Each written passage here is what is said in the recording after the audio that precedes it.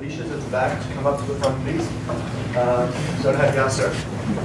Yeah, but a big thanks to the TAs and Alicia for help for the meetings. A lot of you in the Group A series have met with Alicia and in the tutorial time, so thank you very much. I know you went well beyond what's expected.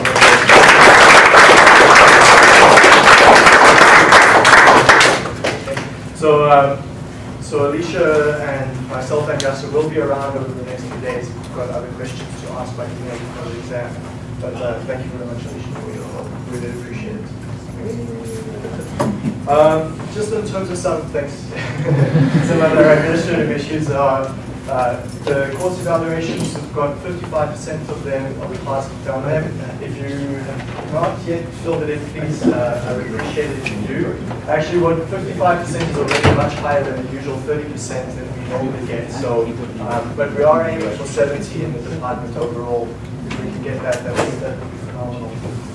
Then also on the course website, there's a link for peer evaluation, course reflection. Many of you have already done that. If you have not, let me just quickly explain. It's a three-part form that you fill out. One is on the course reflection, where you reflect on what you've learned over the past 3 months here at 4N.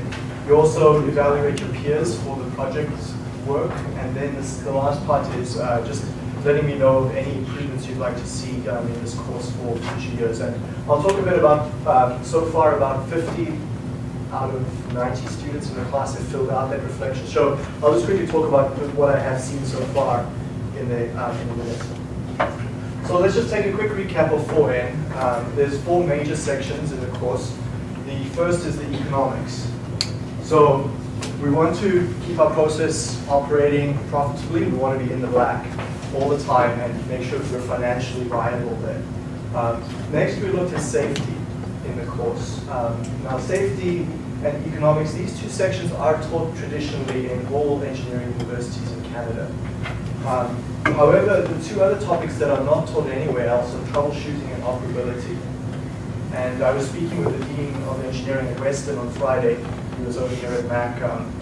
Him and I collaborate on the statistics course. He uses my notes for the stats course, and I use some of his notes for other courses. And he was telling me that in his experience, he's been in teaching for 30 years or so, that there's no other school in North America that has a course like 4N. So it's a pretty unique to McMaster in terms of those topics.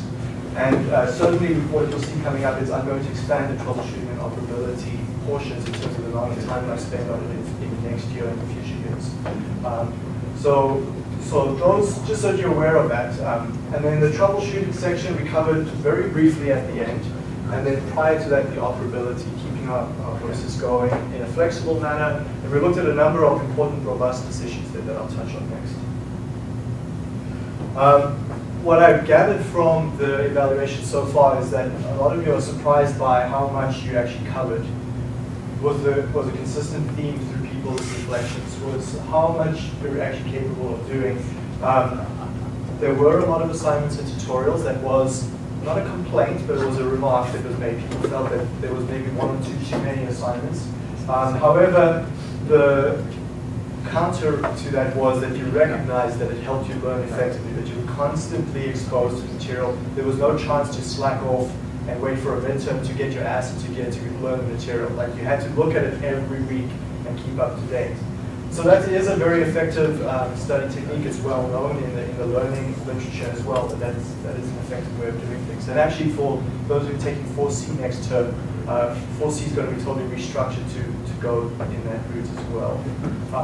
So I'll talk about it next year for 4C. But in terms of this course, that's a constant way that we've run this course. Maybe not always, but certainly in the past, there's been these regular assignments that were very effective at helping me learn. Many of you were surprised by how much you actually knew, which is, I guess, we tend to see our fluid flow and thermal courses and process control courses, heat transfer in isolation of each other. But you got to realize how much you actually have covered over the 4 or 5 years that you've been here at the university. And bringing that all together into a unified way was helpful for many of you. Many of you have remarked that you've improved your skills at presenting to the class and obviously your writing skills for the cover letters and the answers for the assignments. The assignments and tutorials are intentionally structured, and the SDL projects are intentionally structured that there's no way that you can do all the work yourself. Now, many of you, and myself included in undergraduate, I was the type of student who wanted to do everything and cover all topics of the course. And many of you have said that in your reflection as well, that you recognize that there's no way that you could possibly cover everything. You have to delegate this to your group members and trust your group members to do an effective job, which doesn't always happen. So we have to relinquish that control sometimes a bit if you've got that nature. And it's an important skill to learn as well. When you're working in companies, you will be working in larger projects in teams bigger than 5 often. And you're totally reliant on your group members to perform. Dealing with that group dynamics is something that you have to learn. Some students remarked that they realized that this type of work is not for them. The last thing they want to do for the rest of their lives is be troubleshooting processes, or doing HAZOPs, or writing reports, or working with the engineering economics. And that's good, right? If you discover that now rather than later, that's great. There's many alternatives for your degree that don't require to do that. You could work in research area, you could work in business and finance, where you use your engineering knowledge, but not in the way that you've had to use it in this course. So if you realize that this style is not for you, then that's awesome. Then the reputation of this course was a little bit different from this year around. I gather that there was a different impression of what this course would be about. However, in my mind, we're back on track to how it's always been in the 80s and 90s and 2000s. So what's being done in this course is how it will keep going again in the future with some minor changes. Now, let's just talk quickly about group work. Some of your group reflections have remarked on the fact that your group had inadvertently picked a really tough topic to study. So that does happen. Some groups will, based on just simply lack of knowledge, they pick a flow sheet that seems interesting, but once they start getting into it, they realize that there's no information available. There's no rate constants, there's no sizes of reactors, there's no flow rates, purities, and dollars, and information on costs and around some specialized units. So they've had a tougher time. Other groups had an easier time with that. So what also has shown up is there were about 3 or 4 groups that had some very tough dynamics in terms of the interaction with their colleagues. Some of you were lucky that you picked groups amongst yourselves, or just the people that you landed up working with seemed to work well together. But there were a few groups that had some issues through this course. And those groups have learned a lot on how to deal with it. So, and as one student remarked, is that they actually realized what that expression means, that you're only as strong as your weakest link means now in terms of group dynamics. But many, or most groups, I would say, had very successful collaboration. So that was good to hear. Other people remarked they really enjoyed learning to be a chairperson and rotating that role around was interesting, and handling that gave them some good personal development. So that's good to hear as well. Some groups didn't have a chairperson at all for most of the course. They simply just kind of worked through together on things by, I guess, how groups tend to do that. They just kind of go together in some way without a guide or a leader. But for those groups that actually established a formal chairperson role, those rotating roles, they learned a lot. So in terms of SDL skills, many of you remarked that it was extremely challenging, that you felt that there was no guidance given, or minimal guidance given, and that's somewhat intentional for reasons that you will see when you start working in the future, is that in companies you'll be working on projects where the ultimate end goal might be vaguely defined. And it certainly was the case in this course as well. So it is somewhat an intentional feature of the way that I structured the course to give you limited pieces of information as needed. Since that happens most frequently as companies work through projects, the goals become clearer and clearer as you progress. The open-ended assignments, in some cases, some were more open-ended than others. That was also intentional, and some people ask for a bit more definition on that in future years, but I will stick with that open-ended nature. Since if you don't see it at all, and you wait for it for the final project, that might be a bit too late. So we'll keep that going in future years. You are forced to use group work to complete those assignments, and so you relied on your group members to learn. Many of you become very good at locating information on capital cost information and particularly operating cost information. What's the price of various raw materials and so on. Where do you locate rate constant information? That's been a good skill that many of the groups have learned. And then being able to distinguish with what I really need to get this report written versus what would be nice to have is also an important skill. Given infinite time and resources, we all do amazingly well on our projects, but given time constraints and the reality of the fourth year environment and also in a company, we don't have those infinite resources, so we really do have to decide to cut out what is nice to have sometimes. And many of you have said that you become a little more efficient at managing the time, though we certainly don't make it easy for you in fourth year. I've been asked I've fed back the information that I received from many of you on your evaluations that the fourth year is extremely compressed at the end. And so the chair of the department and all the faculty are aware of that now. I raised that at the last departmental meeting, and then I've been asked to establish a system to deal with that for next year. So I'm working on that.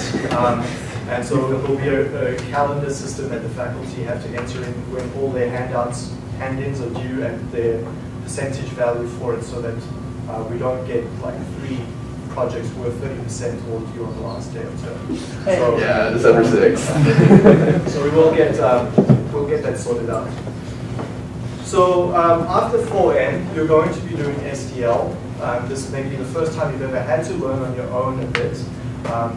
Maybe not. Maybe you've seen a bit of this in 2G and some of the other courses in third year.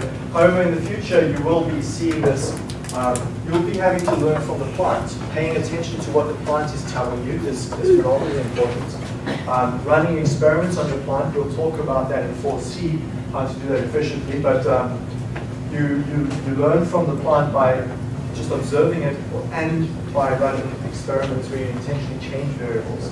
You talk with experts, and that includes the operators, to find out more about and learn about the systems that you're working with.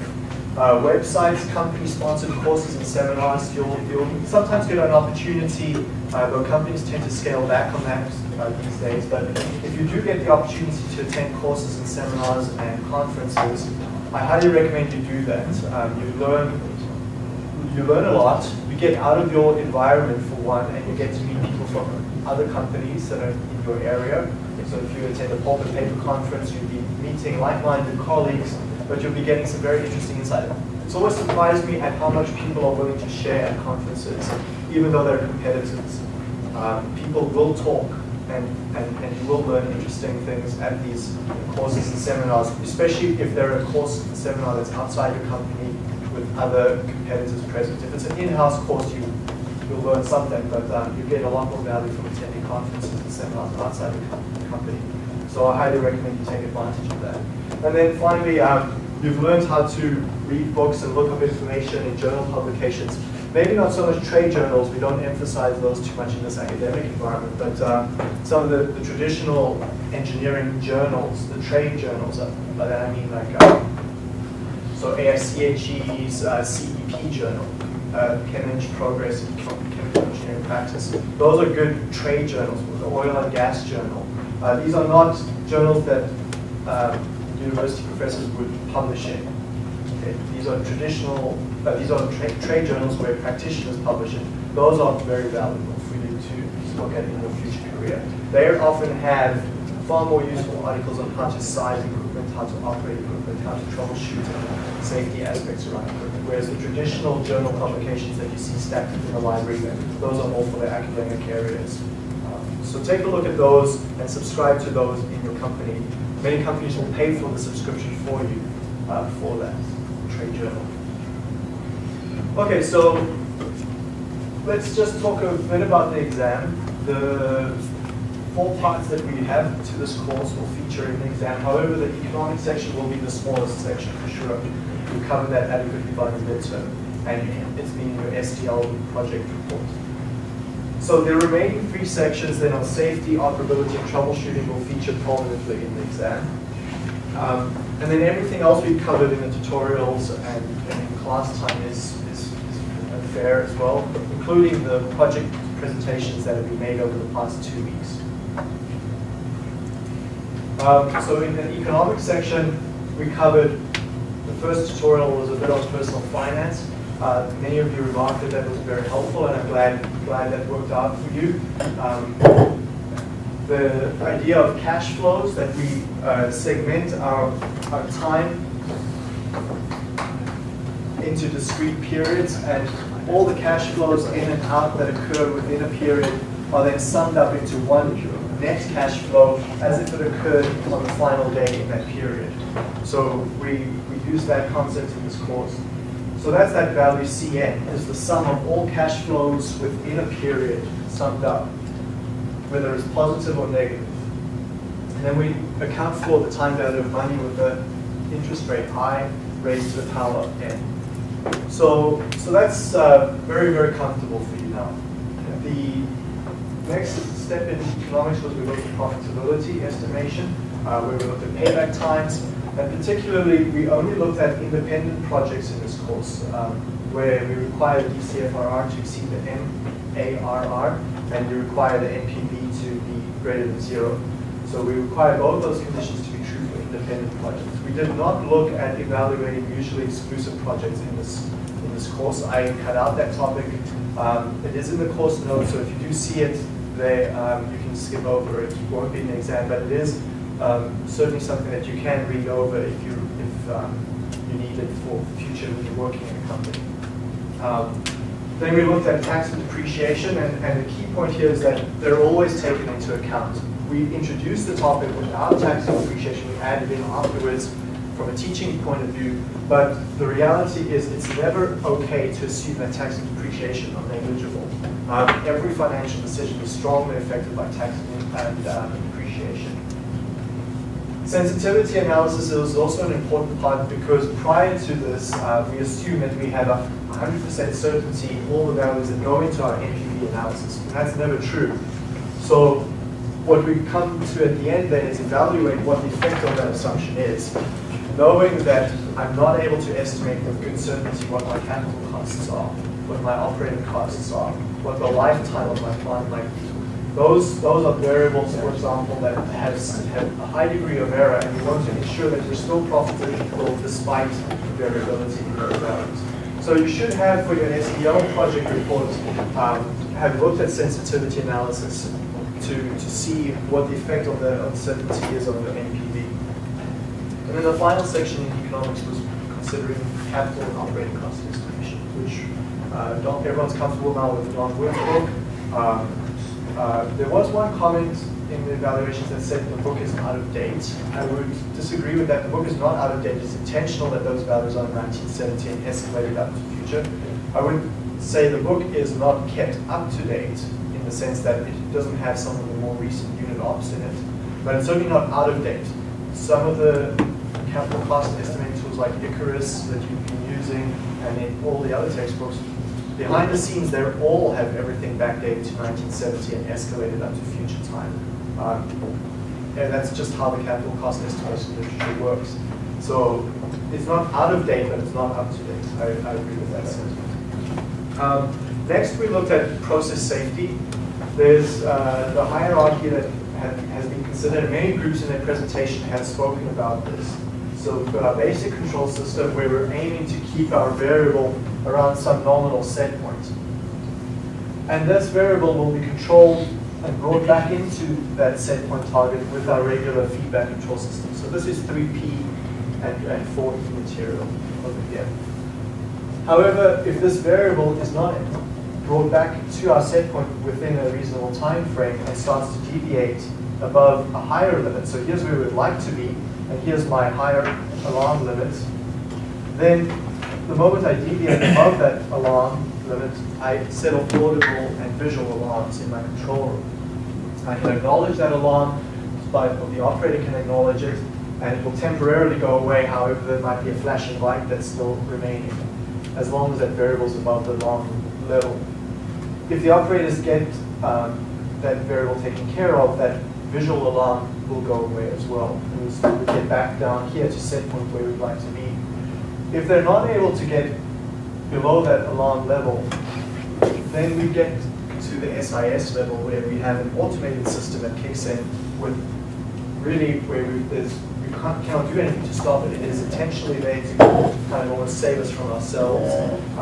So it's a system that brings in action to the process that can often be fairly intensive and set you back in production, but it's intentional so that we do not get to a point that's escalated beyond that.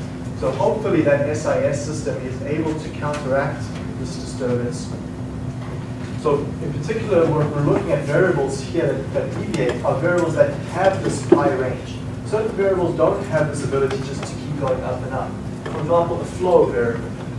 There's a finite capacity that we have on flow. Our pumps and our valves are sized so that they can only go from low flow to high flow. They cannot just keep going up and up and up. But many other variables are of the type that can go up with fairly unlimited down. So temperature, pressure, and level are examples of those variables that can just keep going and going beyond. But some variables, just by their very nature, are finite. So if our safety interlock system, which is an automated computerized system, is not able to get us back, we then move to another level which is totally automated. Sorry, it's totally not automated, it's manual. So burst valves and relief valves would kick in then to try and offset that deviation. And finally, still then, we need a level above that containment to handle that material that's being vented out. So these valves and diaphragms are sized appropriately for the maximum or worst case flow that we would possibly expect. That material that's flowing out through that valve then needs to be contained in some way, or vented, or flared, or stored in a sump, or a tailings dam, or some form to deal with later on. And then the final level, which we don't deal with in this course, is how to interact with third-party emergency response. So those are the hierarchy that we considered, and then we move to a very brief discussion on checklists and relative ranking. So these are lists that we can go through to get a very rough idea of the system's safety. And then what we did spend more time on, and you did in your report as well, was looking at hazard and operability study. So there's the two parts there. There's the hazard analysis and there's the operability. And what you find is that in most cases that if you solve the hazard, you also intend to improve the operability of the process as well. And then we also looked at the BP case study at one of the tutorials. Then the operability section of the course, we considered only a few of the operability topics. There is a lot more to it, and I will, in future years, certainly cover more on operability. But essentially, operability comes down to the fact that we recognize our plant must be able to operate and work over a range much, much greater than what we intended it for based on the original design. So that design base case is really not what we designed the plant for. We should design, and we do design our processes to operate over wider ranges. So the operating window is an important first step in establishing what those bounds are. Then we looked at a bit of flexibility and controllability. We considered what degrees of freedom meant, what's manipulated, what's controlled. We need valves for every variable that we control. So final control elements. Many of you looked at reliability in your P&IDs and in your STL reports, where you looked at series and parallel structures of pumps and heat exchangers and so forth. Duplicate units, duplicate furnaces. So here, for example, even at McMaster and other places, we would have duplicate boilers to handle that reliability step in our process. And we can do that quite easily because over many years, over 100 years in the chemical industry, we've got good data now to support and estimate what the reliability of individual units are. So units that are typically fail within less than a year or two are often periodically implemented. So pumps and valves, given some of their fairly high failure rates compared to, say, vessels and reactors, we would tend to put those in duplicate, whereas you wouldn't put a duplicate reactor in place. But pipes and valves, let's say, and pumps and so forth that fail a bit more frequently, we don't want that to stop our processes. So we've got those data, we've got good tables that tell us what the reliability of various units are. And based on that, we can go set up these series parallel structures and numerically evaluate what their new reliability is by putting them in series and parallel.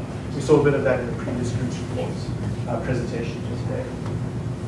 We looked at efficiency, where we do things like heat integration, or we vary recycle ratios to get to better efficiencies. But that introduces all sorts of other problems as well. It makes startup and shutdown a little harder, so we have to bear that in mind. But it's easy to accommodate for that. We put in bypasses, and we add those bypasses around the recycle loop. So we showed in the last section of operability how we can add a bypass around our recycle points and heat exchange around our recycle points to start up and shut down those processes. And then for those of you that work with batch continuous processes, so for example, the group that did the steam whistle project showed that on that interface between batch and continuous operation, that you have storage vessels then to disconnect you and basically give you that ability to operate from a batch mode and transition over to continuous mode. And then storage is also useful even on continuous only processes to decouple sections of the process so you can shut down whole units for maintenance but still be able to operate your downstream units. Okay, and then unfortunately the section on troubleshooting, we had little time in class to do this, and actually previous years what's been done is there were 2 troubleshooting tutorials. So the first one was how we had it, and then there was a second one for you to try it a second time. So we didn't have enough time this year to do that. Also, what we tended to do in previous years was we had a troubleshooting tutorial in class first, where the whole class troubleshoots the same case study, where I would be up at the front to be the expert system, and the whole class would be the troubleshooters. We also didn't have time to fit that in.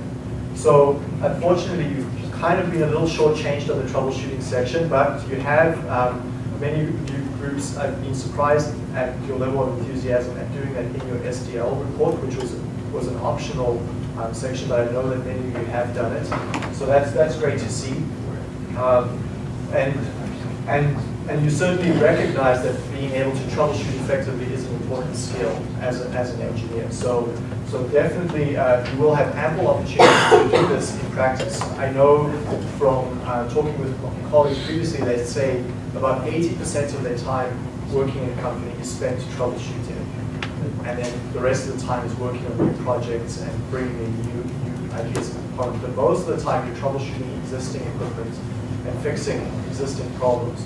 So it is an important skill that you will have many chances to work on and improve yourself over the years. Just in terms of the exam, but also even in the future, that guideline handout that I had for you in the troubleshooting tutorial, hopefully most of you kept a copy of that. If you've lost it, you can download it from the website, but that will be helpful for you in the exam and in the future as well to work on troubleshooting. Okay, so then in terms of the final exam, it is on Monday, 17th December.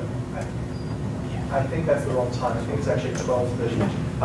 But please check the website as you would anyway. You can bring in any printed material.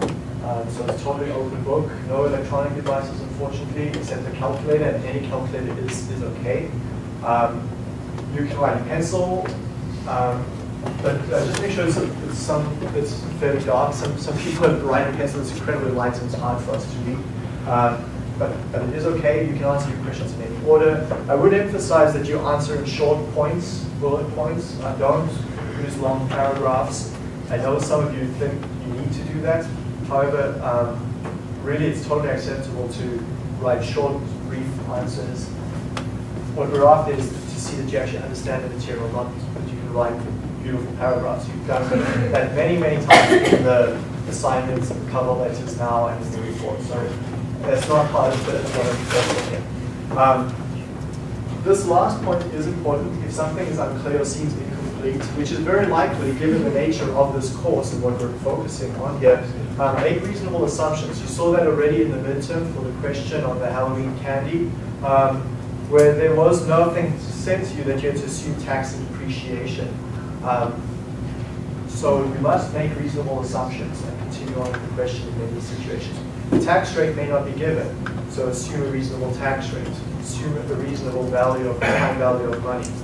Okay, so if they're not given, we know now from this course what reasonable values are. So you are capable of making those assumptions and working to them. In terms of preparation for the exam, I would highly recommend you read Dr. Marlin's notes. So there's two parts to the materials. There's usually Dr. Marlin's slides, and then there's his notes, which is long written out chapters of the book that he's working on that will be published in the next year or so.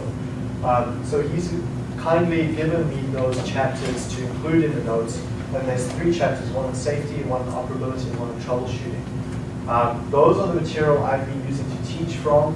The slides obviously as well, but then his notes I've been then used to form what I teach from. So I would recommend that you read those if you haven't done it already for the STL project. And also review any of the slides and materials that are on the course website.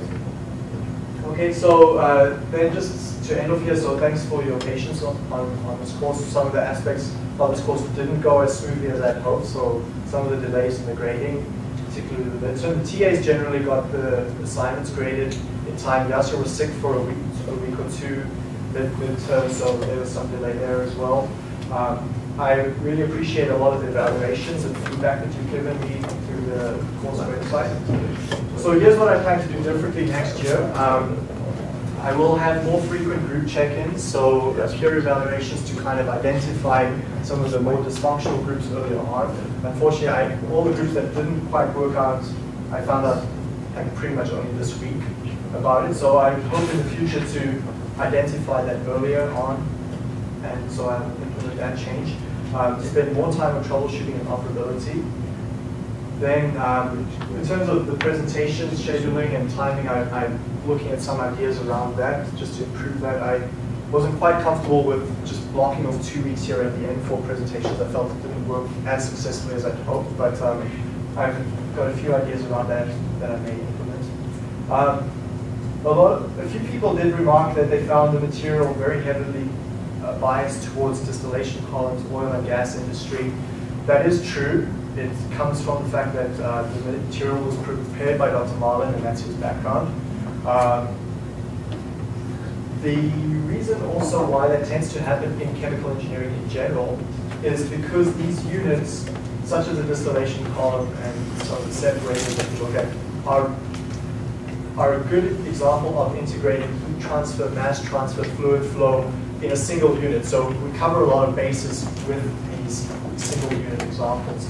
And it's also something that we don't need to explain from scratch what a distillation column is every time we use it as an example, where a bioreactor might need a bit more explained to some members in the class, or a pulp and paper digester and its purpose might take a bit more explaining to get going. But it is no excuse really to introduce a more variance in the examples. And so I will work on improving the course notes next year on that. I will also 2 or 3 people have suggested that I use the CEDA textbook that you use in your 3rd year course. So I'll definitely do that. I am speaking to Dr. Mahalik and integrating 4W a bit more with this course. So it may be that next year the projects in 4N are the same projects that are looked at in 4W. So you kind of get a 2-for-1 going. You can get a lot of the work and SDL and looking up information out of the way for 4W already. So we're looking at 2015. And however, people said cut back on the assignments and tutorials. I'm reluctant to do that for some of the reasons that I mentioned. I feel for a 4-credit course, this is a fair amount of work that is required. So thank you very much for all your help with this course and all the feedback. I'll see most of you, I guess, in 4C. And I think, as the slide says, you're ready for 4W. Okay, so thank you very much.